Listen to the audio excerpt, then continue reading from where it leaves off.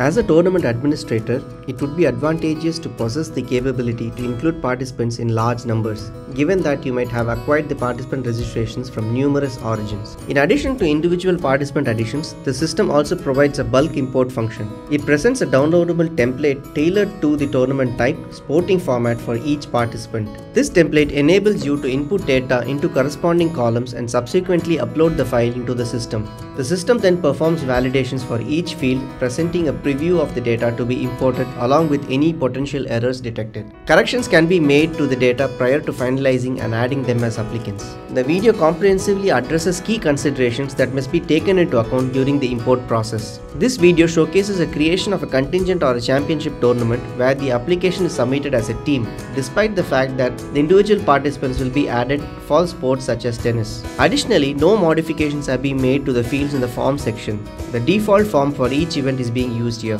Navigate to the Participants tab of the relevant event and click on Import Applicants at the bottom of the page. This action will initiate Import Applicants wizard.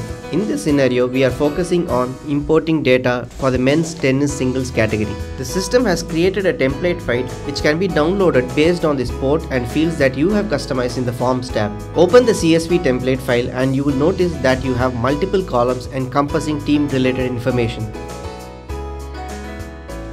The demonstration pertains to a championship tournament, hence the inclusion of two distinct columns for team details, namely team name and team short name, are shown here. It is important to note that these two columns will not be present when conducting a standard tournament. Every individual row corresponds to a player taking part in the event. Rows featuring players with identical team names and team short names will be consolidated within the same team. For example, if you have 3 players within the Cheetah team, you would create 3 separate rows where the team name is Cheetah name and the short name is CHT, and then the player name and email. You will also see additional columns for the fields you had included in the application form. If you have an email field, the system validates for uniqueness within each event. Also, there can be a maximum of 500 rows per import. If you have more than 500 players, then you can do multiple imports. Moreover, the system conducts thorough validation checks for every field, promptly indicating any errors present within the imported data. Corrections for these details can be swiftly made within this interface. Once adjustments are finalized, you can proceed by clicking on the import button to conclude the process. Once you create and upload the template file, the system presents the imported data as a form which has been filled along with the option to choose color for the team and the team logo and the player image. If you choose to add these special information, you can choose to add them here.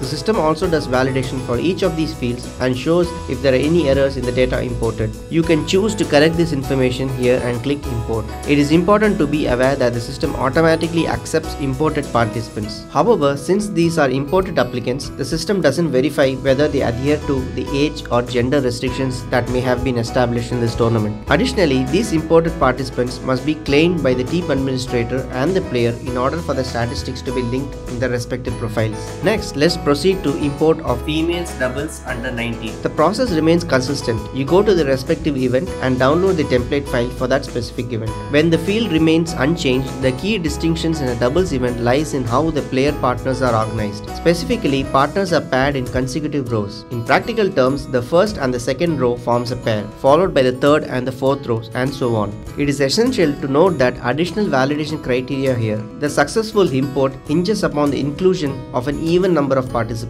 Once you upload the file, the system will show the grouping of players and teams. Again, you can choose to add the team logo, color, player profile image and complete the import process.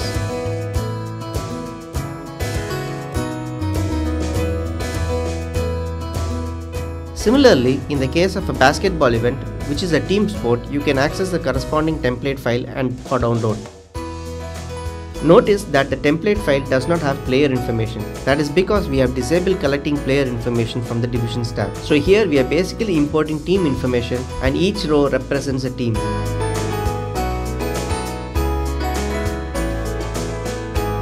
However, if we had added the player information collection, then each row would represent player and players will be grouped in a team based on the team name and team short name. So we will complete the import of teams for this division.